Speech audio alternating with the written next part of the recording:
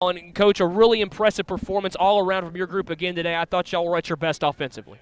Yeah, they were being aggressive, and yeah, I took a few bad shots, I thought, but turned the ball over a few times, too many in that first half mainly.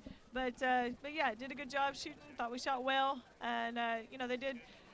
If nothing else, we got better, and that's what we wanted to come out of this game for. A bit of a size advantage down low, it's safe to say, Coach, but I thought your group was sound again on the boards. Your group always finding a body down in the low block. Yeah, and that's going to have to be an emphasis for us for the rest of the year. That's not something that any given night we can take a break on. It's been kind of our Achilles heel thus far, and we're working relentlessly to fix it. One thing you've got to like, Coach, 46 points in the paint tonight. Mac and Katie, they were really good. Katie did a good job navigating through foul trouble in the second half. Yeah, and that was one of the keys, to win the paint and to get the ball inside and really establish that inside game early.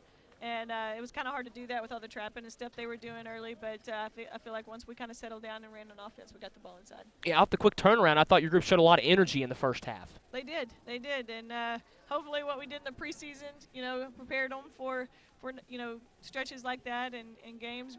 We're going to have quick turnarounds, through the rest of the season, playing Thursday, Saturday most nights, and so, we're going to have to learn to bounce back, and I thought they did a good job of that. Another thing your group carried over from Saturday, 10 of 17 from the three-point arc. Coach, from your group is shooting it from the perimeter. We've discussed it time and time again. They play at another level offensively.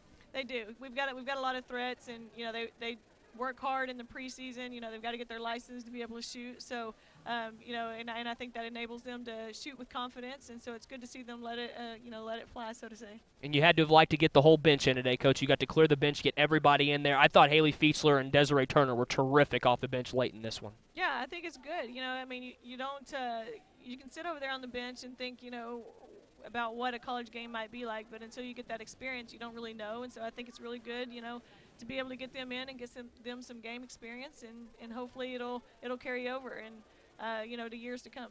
All right, Coach, you break for 12 days now before Southeastern Oklahoma. How critical is this 12-day stretch to get healthy and to get rested?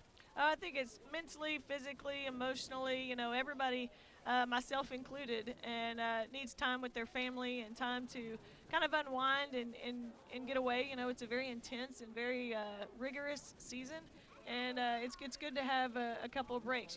I've always been of the mindset that less is more sometimes, so I'm looking forward to this break, and I know the players are as well. Go enjoy the holiday with your girls, Coach. I'll see you in a couple of weeks. Thank you, Kyle. Charleston State head coach Missy Wilson.